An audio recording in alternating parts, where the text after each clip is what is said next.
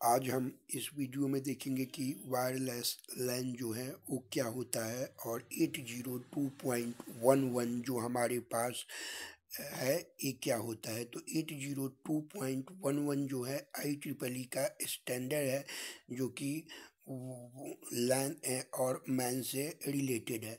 तो 802.11 जो है ये वाईफाई जो हम अपने घरों में यूज करते हैं उससे रिलेटेड है। तो वाईफाई यूज करना होता है तो उसके लिए हम वाईफाई के लिए एक राउटर ख़रीद के लाते हैं जिसे यहाँ पर एक्सेस पॉइंट एपी के थ्रू दिखाया गया है। तो हम क्या करते हैं कि एक जो हमारे पास वायर पे डेटा आ रहा होता है ओपीसी या फिर ये जो है एक्सेस पॉइंट को हम कनेक्ट कर देते हैं और वहाँ पे हमारे पास एक्सेस पॉइंट जो राउटर है उस पे एंटीना लगा होता है जिसके थ्रू जो हमारा मीडिया जो है ऑन एयर वेब के थ्रू जो इन्फॉर्मेशन है वो स्प्रेड होता है और उससे जो उस आसपास की कंप्यूटिंग सिस्टम है वो कनेक्ट होती हैं और जो डाटा का ट्रांसमिशन होता है वो बिना किसी फिजिकल मीडियम के होता है। तो ये जो 802.11 वायरलेस WLAN वाईफाई है ये जो है आपस में वेव को यूज करके इलेक्ट्रोमैग्नेटिक वेव को यूज करके डाटा ट्रांसफ़र जो है करने का तरीका है। और यहाँ पे हमारे पास जो एक्सेस पॉइंट होता है वो ब्रिज की तरह काम करता है किसके बीच में, एक हमारे पास वायरलेस है और दूसरा वायर्ड नेटवर्क। तो जो वायर्ड नेटवर्क है वो एक्सेस पॉइंट से कनेक्ट हो जाता है और उसके बाद जो बाकी डिवाइसेस हैं उनको कनेक्ट करने के लिए फिर वो हम इलेक्ट्रोमैग्नेटिक वेव को फ्रीक्वेंसी बैंड को यूज करते हैं। तो एपी जो है एक्सेस पॉइंट एक ब्रिज की तरह काम करता है और यही हम घरों में बोलते हैं कि ये वाईफाई राउटर है। तो एक्सेस पॉइंट जो है वो हमारा जो वायर नेटवर्क होता है हम देखते हैं घरों में कि वो उसके साथ कनेक्टेड होता है। उस पर एक या दो डिफरेंट बैंड, आजकल 2 बैंड को भी सपोर्ट करने वाले आते हैं तो उस पर एंटीना लगा होता है। तो हम इस इमेज में देख सकते हैं कि हमारे पास जो डेस्कटॉप है, लैपटॉप है, वो किस तरीके से कनेक्ट हो रहा है। अब जो हमारे पास ये वायरलेस लैन है तो हम कहेंगे कि ये कितना रेंज जो है वो कवर करेगा। तो जो रेंज कवर करता है वो इस पे डिपेंड करता है कि जो हमारे पास वहाँ पे आसपास के स्ट्रक्चर है वो कितने वेव को रोकने वाले हैं, आरएफ वेव जिसके थ्रू हम भेज रहे हैं, और जो हमारा एक्सेस पॉइंट जो है उसका एंटीना का जो गेन है उस पर डिपेंड करेगा। तो हम क्या करते हैं कि यदि हमें ज़्यादा रेंज कवर करना है तो उसके लिए हम बहुत सारे एक्सेस पॉइंट राउटर यूज करेंगे और इस तरीके से करेंगे कि उनका 20 to 30% एरिया जो है वो ओवरलैप में हो ताकि कहीं भी बिना सिग्नल वाला जोन जो है मूविंग डिवाइस को ना मिले। तो इसमें क्या होता है कि जो नियरेस्ट एक्सेस पॉइंट होता है उससे हमारा जो मूविंग डिवाइस है वो जुड़ जाता है और जैसे ही हम मूव करते हुए दूसरे डिवाइस के पास जाते हैं तो पहले जिससे वो दूर जा चुका है उसको छोड़ के दूसरे के साथ कनेक्ट हो जाता है और इस प्रोसेस को हम बोलते हैं हैंड ऑफ। कि जो है एक हमारा पुराना वाला एक्सेस पॉइंट वाईफाई राउटर और ब्रिज उसको छोड़ के दूसरे वाले से कनेक्ट होने के प्रोसेस को हम हैंड ऑफ बोलते हैं। और ये काफ़ी महत्वपूर्ण होता है, ये इस तरीके से होना चाहिए कि जो मूविंग डिवाइस है जो यूजर है उसको पता भी ना लगे कि ये कब हुआ और हमारा डिवाइस जो है वो काम करते रहना चाहिए। तो यहाँ पे हम 3 अलग अलग जो 802.WLAN है वाईफाई है उसके 3 अलग अलग स्टैंडर्ड के बारे में थोड़ा देखेंगे। तो एक है 802.11 भी, उसके बाद है 802.11A और एक है 802.11G। तो हम देखेंगे कि जो डाटा ट्रांसफ़र होता है तो उसकी स्पीड कितनी है, कितने स्पीड के साथ डाटा जो है वो ट्रांसफ़र कर सकता है, और जो यूज करने जा रहे हैं बैंड वो बैंड कौन सा है, क्योंकि जो हम घरों में यूज करते हैं ISM बैंड, तो यदि मल्टीपल डिवाइसेस सेम बैंड को यूज कर रही होंगी एक ही एरिया में तो फिर इंटरफेरेंस जो है वो बढ़ने का चांस ज़्यादा हो जाता है। तो यहाँ पे हम देख रहे हैं कि जो OSI लेयर यदि आपने पढ़ा हो तो उसमें से 7 लेयर होते हैं जो स्टैंडर्ड नेटवर्किंग के लिए।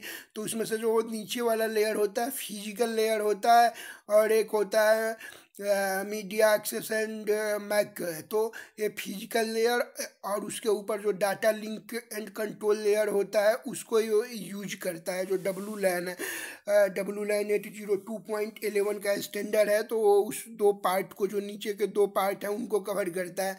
तो जैसे जैसे हम नीचे से ऊपर जाते हैं एक्चुअली OSI लेयर में, तो उसमें हम सॉफ्टवेयर की ओर जाते हैं। तो यहाँ पे फिजिकल का मतलब है कि हार्डवेयर और से रिलेटेड पार्ट जो है वो ज़्यादा होगा यहाँ पे। तो अब हम देखेंगे कि ये जो है मल्टीपल एक्सेस विथ कॉलिजन, ये जो पार्ट होता है वो होता है डाटा लिंक एंड कंट्रोल का, जो सेकंड नंबर पे होता है। और जो फिजिकल होता है वो डिफाइन करेगा कि हम बैंड कौन सा यूज कर रहे हैं, वायरलेस जो हमारा डाटा ट्रांसमिशन होगा उसके लिए। तो जब हम यहाँ पे मल्टीपल एक्सेस विथ कॉलिजन की बात करते हैं, तो यहाँ पे एक, जब भी हम ऐसा करेंगे तो एक सेंडर होगा और एक रिसीवर होगा। तो सेंडर के जो है रेंज में कोई और नोड हो सकता है, और रिसीवर के जो नोड है उसके आसपास में रेंज में भी कुछ हो सकता है। तो ऐसे ही हमने चार जो लाइनें हैं उससे हम दिखा रहे हैं कि एक सेंडर है, एक रिसीवर है, सेंडर के जोन में एक अलग डिवाइस है और यहाँ पे रिसीवर के जोन में एक अलग डिवाइस है। तो जो हमारा सेंडर है वो यदि डाटा को सेंड करना चाहता है तो रिक्वेस्ट भेजता है कि वो डाटा को सेंड करना चाहता है, उसको हम बोलते हैं रिक्वेस्ट टू सेंड। तो जो रिसीवर होता है वो बोलता है क्लियर टू सेंड, कि वो सेंड कर सकता है क्योंकि वो रिसीव करने के लिए तैयार है। तो उसके बाद जो हमारा सेंडर है वो डाटा को सेंड करता है।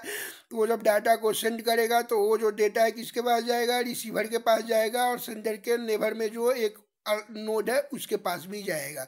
तो रिसीवर जो है वो रिसीव कर लेगा और उसके बाद उस चीज़ को एक्नॉलेज करेगा कि उसने डाटा जो है रिसीव कर लिया है। तो ये वाला जो इन्फॉर्मेशन है सेंडर के पास भी जा रहा है और इधर रिसीवर के पास जो दूसरा एक अलग नोड पड़ा हुआ है उसके भी पास जा रहा है।